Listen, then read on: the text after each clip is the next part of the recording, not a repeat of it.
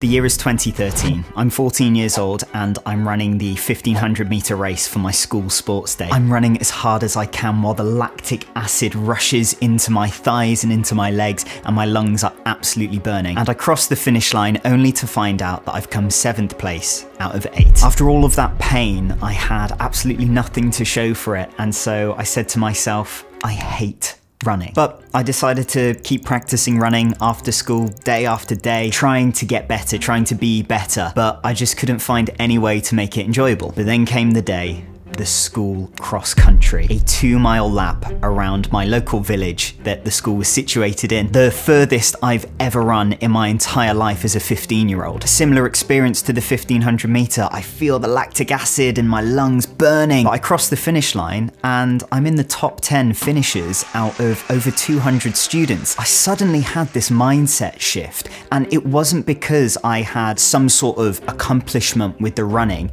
It was much bigger than that. And that's when I realized I've been thinking about running all wrong this whole time. And basically, I'm going to share with you today my journey in running and how I've created a system to make me absolutely love running, even on the hardest and coldest and wettest of days. So let's get into it. So throughout my childhood, I was never really a sporty kid. I was more into music and playing piano and singing and acting. I was always told I'm not very athletic or I'm not very sporty just because I wasn't into ball games. In life and in society, there are people who will tell you, you're not a runner, you'll never be a good runner, so it's futile you trying. And honestly, those people are toxic, they're a drain on your energy, and what they're saying is not true. You absolutely can be a top runner. And honestly, there are so many professional and elite runners who are competing professionally well into their 40s, so please don't let other people be an excuse for you not to run. Running was a habit that I really wanted to develop in my life. I knew that if I wasn't going to go to the gym right now in my teenage years, that I should be doing something for my fitness and health,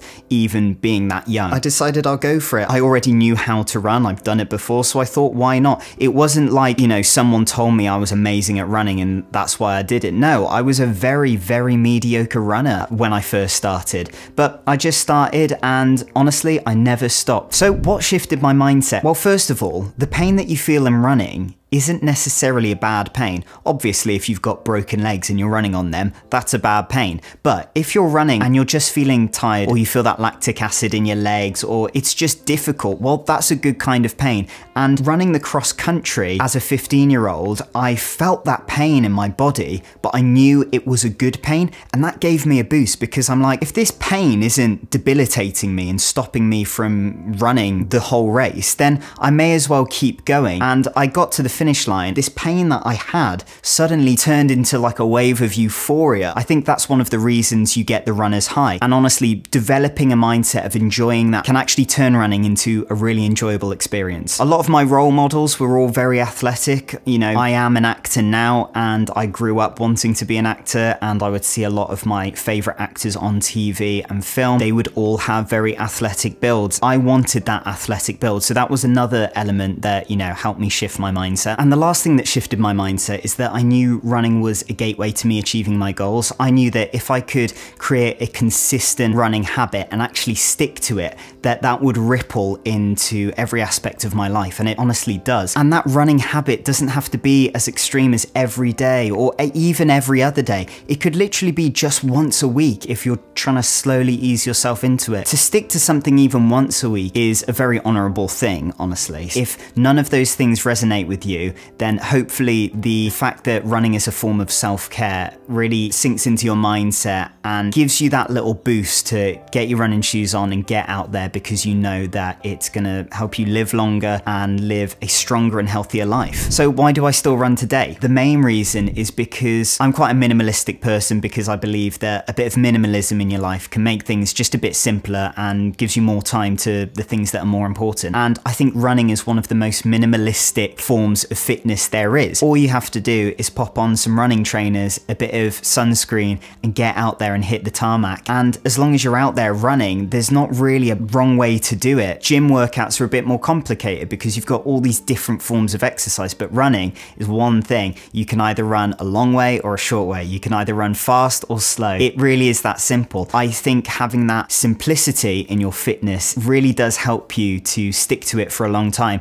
And honestly, that's why I'm still running 11 years later as a 26-year-old. Another reason is that setting running goals is super fun. I didn't really do any other races apart from the ones at school for the majority of my teenage years and adulthood so far. Boy, was I missing out, because I'm 26 now and I've ran my first 2 marathons this year, and they have been so much fun. They were hard, but having a community of runners around you and spectators on the day cheering you on, and marshals who have volunteered their time to help you and organize the event and cheer you on. It's just an amazing feeling, and signing up for races really gives you a proper focus. It gives you a goal. If you don't have a vision, you're just sort of walking around aimlessly and you don't really end up anywhere. But with running, you're more likely to become a stronger, fitter and healthier runner by setting some sort of race goal. It doesn't have to be a marathon. You could sign up to the 5K park run that happens on a Saturday. That's completely free. You don't have to spend money on it. If you don't want to break the bank signing up to a marathon, I've actually created a video specifically on that topic, on how to sign up to a marathon on a budget. I'll link that down below in the description if that's helpful. The next reason is it's an awesome way to get outside, and it's an awesome way to see your local area. As long as the UV index is below 4,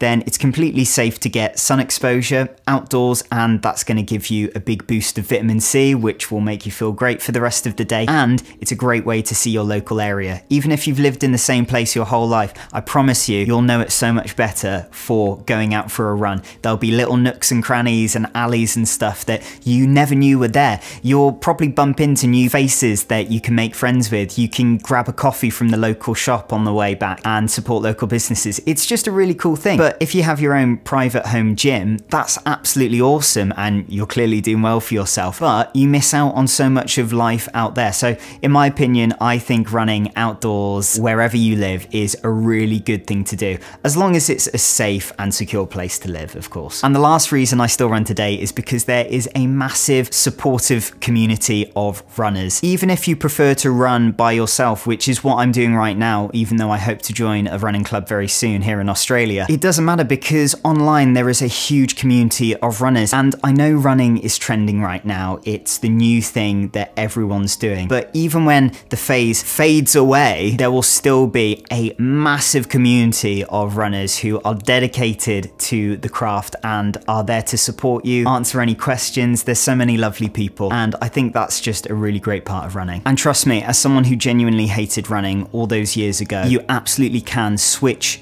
that feeling about running to a feeling of love and enjoyment. It's not always going to be easy. It's not going to feel like a walk in the park on a lovely sunny day. There will come times that challenge you, like on a cold winter's morning when you said to yourself the night before, I'm going to get up for a run, and now it's really cold and you're tired and you don't want to get out of the warm covers. But in those moments, it's super important to try and stay as self-disciplined as possible and go out and run, because I promise you, the more self-disciplined you are with running, the more you'll stick to it and the more enjoyable it will become. Now, you still have to have a sustainable and healthy mindset about this. Obviously, on some mornings when you really don't want to run, it is okay to stay in and not run. That's absolutely fine. But what I'm saying is, if you know you have the time, you have the fitness, you have the health to run, if you made a promise to yourself the night before and you're fit enough and healthy enough and you don't have anything else on that day, you probably should stick to it, because if you break that promise to yourself, it can knock your self-confidence. At least that's what's happened to me in the past. Now, if you've made it this far into the video, I can tell that you're a hardworking and committed person, and that you're someone who wants to